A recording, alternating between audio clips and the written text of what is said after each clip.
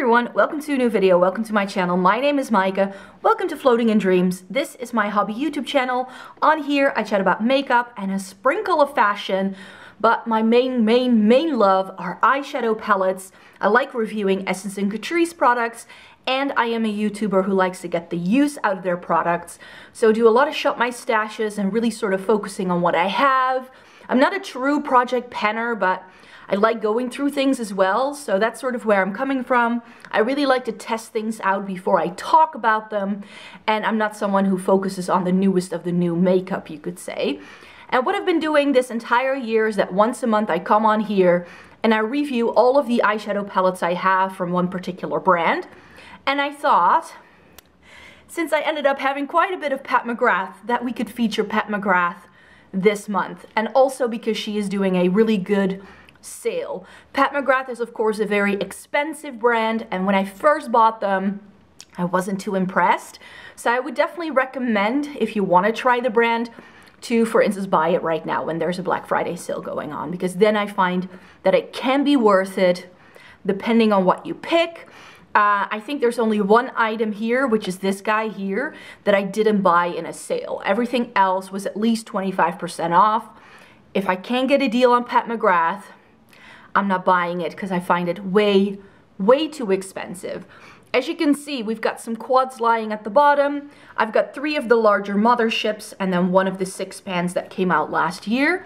There is currently a order making its way to me because Pat McGrath opened her Black Friday sale super early last week, and so I will be extending this collection. However, I wanted to make sure I had a video to go up today, so that's why I'm already filming it. I was hoping the products would be here before I sat down to film this video, but sadly that didn't happen. So that's why I'm coming to you with what I currently have. So let's get started.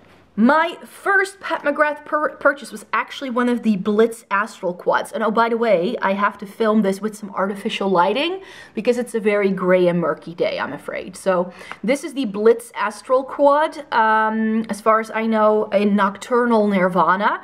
And this was a holiday collection a couple years ago. I think you can still get it. And these are 4 of the special shades that everybody's always going on about. And that's why I wanted to try this. And I've taken everything out of the boxes as well to make it easier to talk about. And this is what the palette looks like. I'm pretty sure that in this lighting the shimmers look even more amazing than they do in regular daylight. I do apologize. But you get like this bluish duochrome, this green is stunning. I really like the purple in here. And something you should know about Pat McGrath is that she puts golds in every single palette, which is another reason why I'm like, is it always worth it? Not necessarily. And the reason why I didn't love this palette at first swatch was because this creased on me really badly. I really had to figure out how to make these work, and especially these special shades just aren't the best if you start using them in the crease. They are definitely more like toppers, lower lash line kind of things. So especially this quad is more of a companion palette rather than a standalone. I feel like you definitely need to bring in some other shades, but it is really pretty, so let me show you. So that's what these shades look like. And I have no clue what these are called. There are little cards, but I never know what the shade names are like, and especially that green is just really pretty. So that's the Blitz Astral quad in Nocturnal Nirvana. And once I figured out how it worked, I bought another one of the Blitz Astral quads. This is the one in Ritualistic Rose, which was released in the same collection. All of the Pat McGrath palettes come in this like black packaging that's all the same, which is why I've kept so many of the boxes, because else you just can't tell these apart. I actually kind of regret getting rid of the packaging that these were in, but these didn't come in the same sort of like manageable packaging. They would take a lot of time to get in and out of the box, and I was like, I won't get the use out of that if I keep them. But now that I have more, I'm like, why did I throw away the packaging? Anyhow, this is what Ritualistic Rose looks like. Oh, that's very bright. Let me see if I can show you. I think that's better. So this is what the palette looks like, and rose colors is what Pat McGrath is by now known for. And I think this is actually the palette that kind of got it started, because this was released before either one of these like rosy palettes over here. This has some stunning shades, especially this guy here. Ooh. Especially this guy at the bottom here, and also this guy at the top. So let me show you. So there you have those shades right there. And with this, I felt that these felt a little bit drier. And I know that a lot of people are saying like, yeah, but I'm not really sure what everybody's going on about with Pat McGrath. It's so expensive. It's just that with these kind of textures, I'm sure that if you like buy something from an indie brand, you can find something similarly, but a lot of these like special shades from indie brands are also more expensive. Like for instance, if you go in with something like Cleona or something like that with the multi-chromes, then you can pay up to like 25 Canadian dollars for a single shadow, and these quads are around the 55 euro mark, I believe, and I bought both of them with 25% off. So I mean, then you do get to pay a little bit less. So I think that, you know, it's high up there in price, but I think it can be worth it. Now, this is the collection that was released for last year Christmas holiday release. These are the Luxe quads in Innerstellar Icon, Fleur Fantasia, and what was the last one? Oh, something. I don't know. It will be on the back, but I'm not sure which one I'm opening. This is the one that I don't know the name of. Oh, this is Fleur Fantasia, which has like the pastel-y shades. It is again a little bit rosy, like pinky lavender. And this was one of the ones that I liked, but I didn't love it once I tried it. I think that if you have anything like deeper than my skin tone, this probably won't look really good on you because it's very light and very pastel-y leaning. But the shimmers in here are really nice. However, they aren't the same kind of shimmers that you get in the larger palettes or that you get in the Blitz Astral quads. That's perhaps good to know. These are a little less dimensional, and by now, this is all she seems to do in the quads. Next up is Innerstellar Icon. This is actually my favorite of the three. This is the one that I thought in advance I was going to like the least, and this was the one I wasn't going to buy. But then the deal that they had last year essentially meant that I got this for free. So I was like, I'll buy the entire set, and this ended up being my favorite, especially because of these two shades right here. So let me show you. So there you have those shades right there. They're really, really pretty.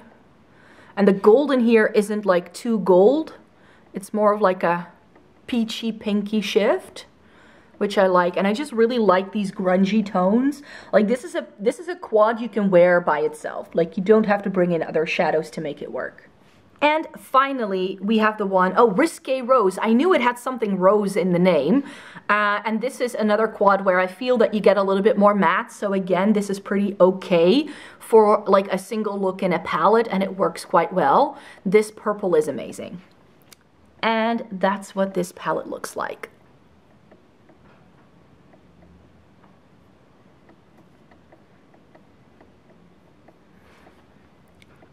And there you have that. And I feel that these three quads together can also make for a nice little family to get some more versatility out of them. Now, before we get to the motherships, I want to show you this. This is the Rose Decadence, and this was a palette not everybody liked all that much when it was first released. And this palette, I actually ended up, oops, there's a little card here. I ended up liking this actually quite a bit because I really like the mattes in here. You only get two of them, and you do get some really interesting shimmers here as well, but especially this warm peachy shade is one of the best crease shades ever.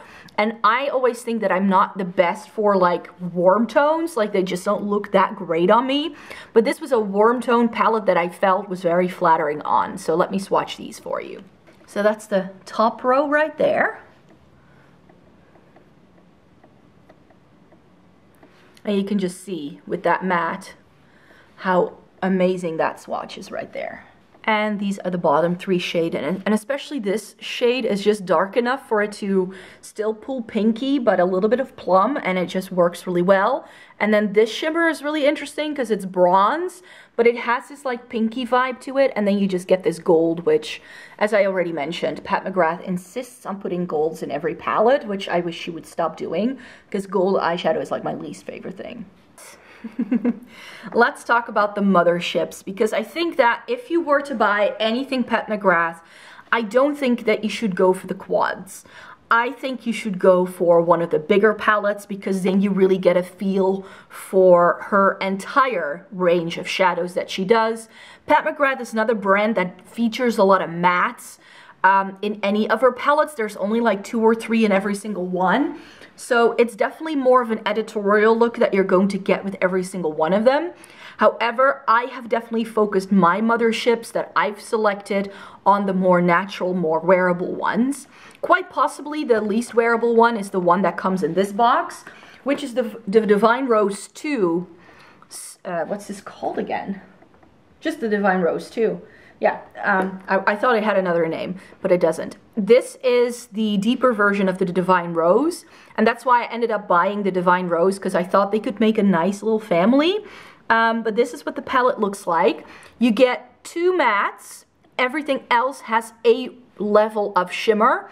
And what I like about this one especially is this pink shade, because that is really going to amp it up and make it more interesting. I know a lot of people talk about this multi-chrome, but I already mentioned if you want good multi-chromes, I would definitely go for indie brands, not necessarily Pat McGrath. But I do really like how this color story comes together. Let me see if I can make this catch the light a little bit. I hope you can see. So let me swatch.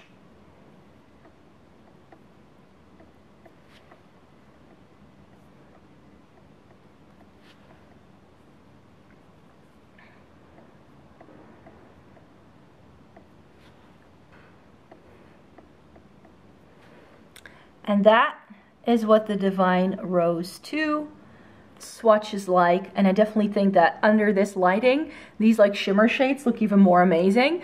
I have to say though that when it comes to the way this comes together, also on my fair skin, it works really well. I can easily tone down these shades. And what I love about Pat McGrath palettes is that even though you get a lot of shimmers, something like this can still be used in the crease quite easily. My next purchase was actually this guy. This is the first palette she ever came out with. She released 3 palettes in one go, and this is the Mothership 1 Subliminal. And this is the cool toned one, so that's why you knew I had to try this. And this is my favorite Pat McGrath palette. I know this is the one that gets talked about the least because A, it's quite light, so it's great for fair skin, and it's cool toned, which is not everybody's favorite, but you will see as I swatch these out on my fair skin, but especially these 2 shimmers on the end are amazing. This taupe is great. This is great for blending. You get enough shades to deepen things up. I really like this. This is definitely my makeup aesthetic, you could say.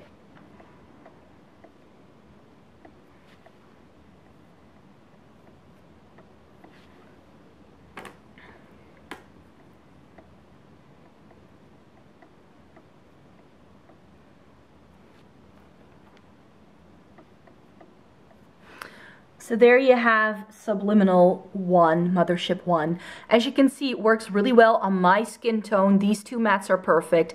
The black isn't too deep that it's too stark. This deeper taupe shimmer is lovely. Topped with that lavender, it's amazing. This blue is a fun pop of color on the lower lash line. And you get enough transformer shades to really amp up the rest of the palette. I think that this is the kind of palette that just works for me because it works with my skin tone so well.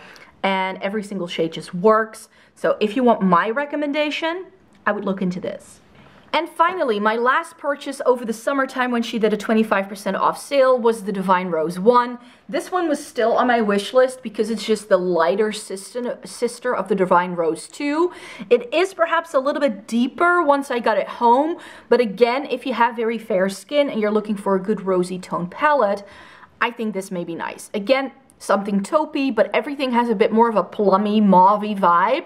Even this brown, and I really like that. It's just that here, these 2 shimmers aren't necessarily my favorite, and I feel that especially this deeper one doesn't really go with the vibe of the rest of the palette, so that was a bit of a shame, but I do really like these 2 again on the end.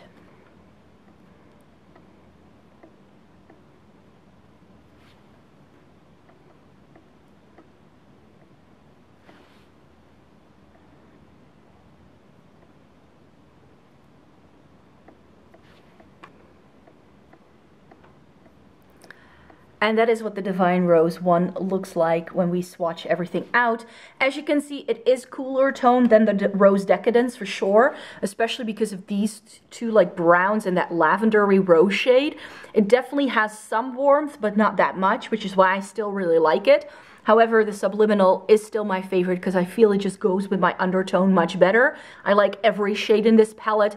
And in here, I feel like, for instance, these two, I just wouldn't wear all that much. But it's got enough going for it that I like it. And yeah, I can't wait to play around with this a little bit more. I just did a couple of looks to try it out for this video, and I do really like it. It's just not as perfect as I'd hoped it would be.